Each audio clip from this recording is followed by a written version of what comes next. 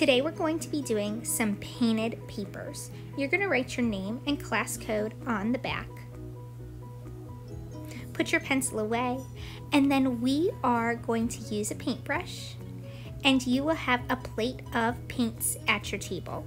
Just make sure you have a messy mat. I'm going to start with my lightest color. I do a tiny baby touch. And then I paint until I have no more paint on my brush. Remember, hold it where the metal and the wood meet. Do not scoop. Do not slam your brush. Just do short little strokes.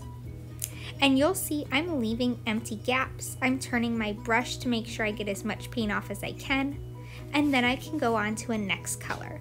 I can fill in some of those spaces. This gives it a variety of different colors, and it's abstract. It's not that I'm painting anything specific. I'm just having it be all about color. So I'm going to continue to work, make sure it goes off the page, which is why we have our messy mat there.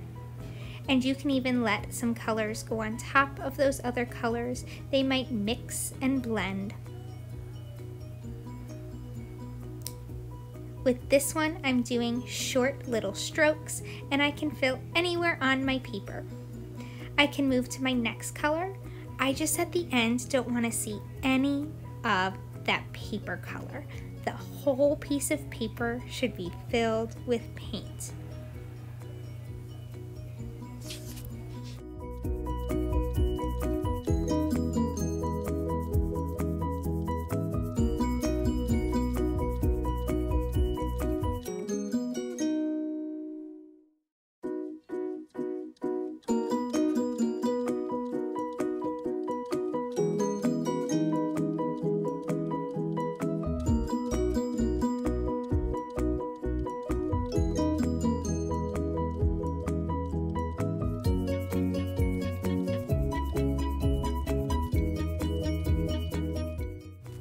As I get near the end, I will carefully fill in any extra empty spaces, and I kind of tap my brush around it at any little extra details.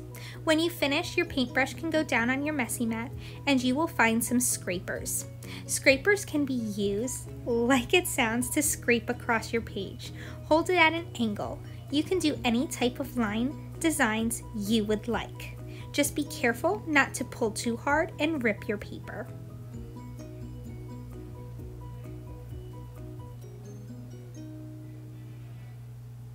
Once you get some white and some stamps, you may take those tools and press into your white and press it on your paper. Keep pressing until there is no more white paint left on your tool.